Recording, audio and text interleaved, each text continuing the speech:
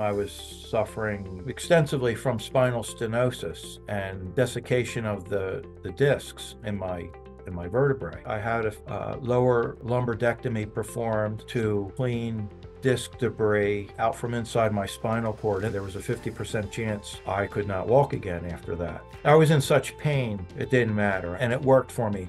It took the intense, severe pain out of my legs, but the damage was still progressing, and I was in a brace, and eventually I'd be in a wheelchair. That was told to me by everybody. I was online and I was looking at stem cell therapy for injuries, and that's what led me to Stem Cell of America. I went through the first treatment and I came back, and I felt something a little different right away. So I went through that year, and I would say after the first year that what I noticed was the progression of the disease and the crawling through my back and the pain, it stopped progressing. And it was the following year appointment. That's when I noticed big changes. That's when I could feel everything going backwards, and I could feel the pain going away. I could feel my strength coming back, and I could feel a lot of things happening. That was the beginning of the journey. But after that second treatment, 3 months after that, the pain was gone. The pain was gone after that.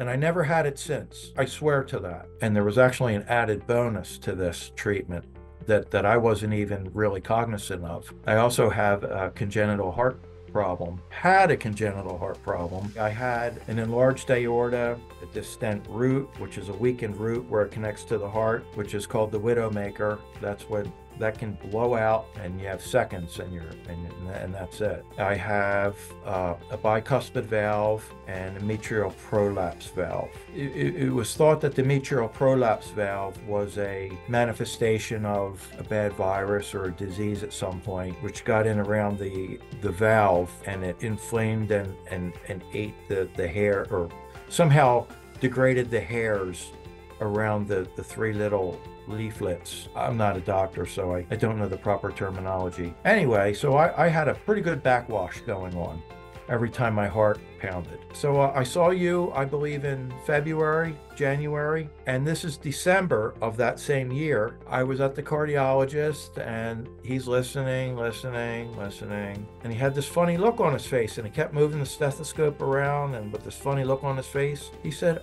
"I don't hear anything," and I'm thinking, he doesn't hear anything. He doesn't hear my heart. And I said, "What do you mean?" He goes, "I don't hear that backwash anymore." He said, "What have you been doing?"